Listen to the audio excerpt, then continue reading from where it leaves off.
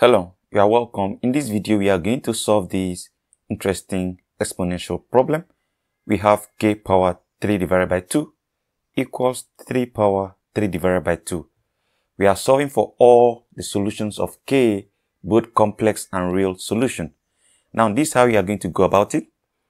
We can take this right here down to this other part of this equation. We now have k power 3 over 2 minus 3 power 3 over 2, and this equals 0. Now what we can do is we can simply have this as k power. Then instead of this 3 divided by 2 at the exponent, we can have 1 divided by 2 and raise it to the power of 3. Then we have minus 3 raised to the power of, we have again 1 divided by 2 and raise this to the power of 3, and everything equals 0. Now remember, a power n, all power m equals a power n times m. Now the next thing we can do is, remember, if you have a power 1 over 2, this equals root of a. So by using that same identity, we are going to have, this one will give us root of k raised to the power of 3 minus root of 3 raised to the power of 3, and this equals 0. Now we have 3 here, we have 3 here. We can apply this other identity.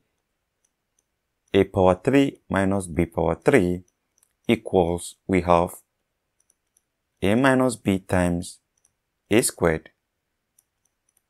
plus ab plus b squared. And in this particular case, a equals root of k while b equals root of 3.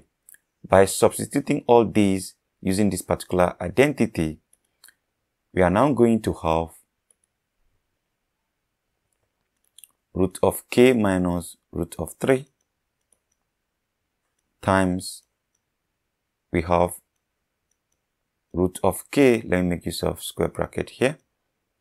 This is raised to the power of 2 because we have a squared plus ab, that means we will have root of k times root of 3 plus b squared, that means we will have root of 3 raised to the power of 2, and this equals 0.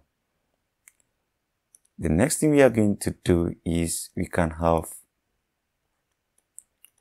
root of k minus root of 3 times this will give us k plus this, we are going to have root of 3k plus here we are going to have 3, and everything here equals 0. So that means we can equate each of these to equal 0. We will have root of k minus root of 3 equals 0, or we have k plus root of 3k plus 3 equals 0. Now, we need to solve each of these to find the value of k. For the first one here, we have root of k minus root of 3 equals 0. We can take this over here. We have root of k equals root of 3. So what happens is, if you take the squares of both part of this equation, we are going to have k equals 3, because this will eliminate this and this will eliminate this. So k equals 3 is one of the real solutions, or might be the only real solution right now. So the next thing we are going to do is to solve this quadratic equation to find the other solutions.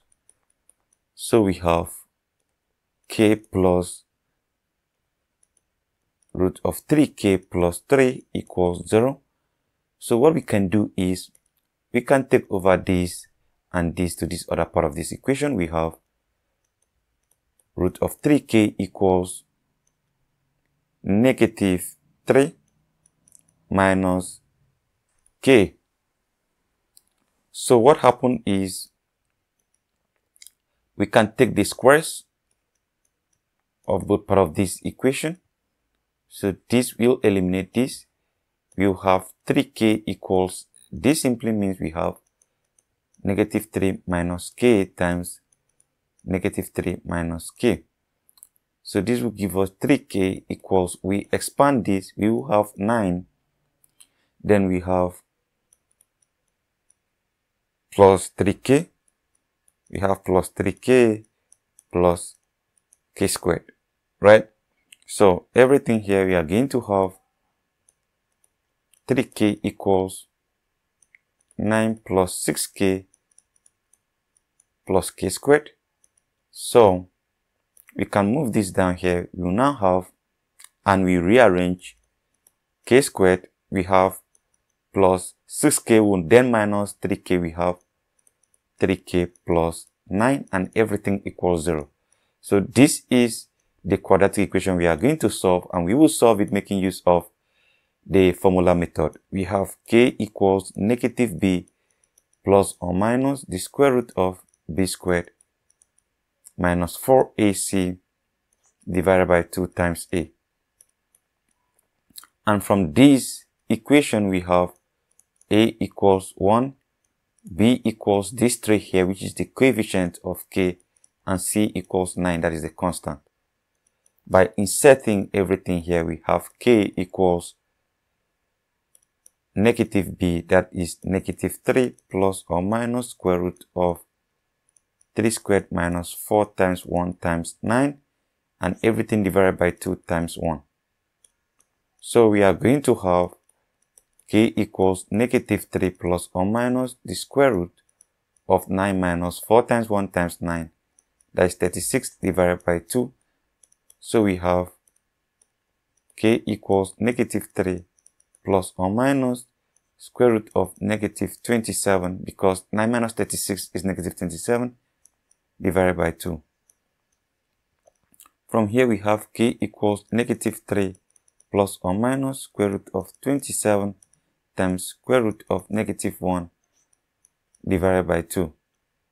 So from here we have k equals negative 3 plus or minus, here is square root of 27, we can have it as square root of 9 times 3 times square root of negative 1, we have I, and this is divided by 2. So we have k equals negative 3 plus or minus, we can have it as square root of 9 times square root of 3 times I divided by 2. So finally we can have k equals negative 3 plus or minus square root of 9 is 3 times root of 3 times I, and everything divided by 2. We can decide to factor out 3 divided by 2, so we will now have k equals 3 divided by 2 times, what we are going to have here is negative 1 plus or minus, we can bring in the I before the root of 3, I times root of 3,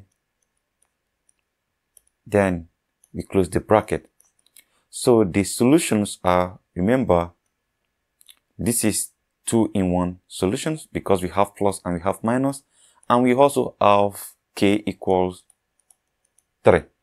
So we have one real solution and 2 complex solutions.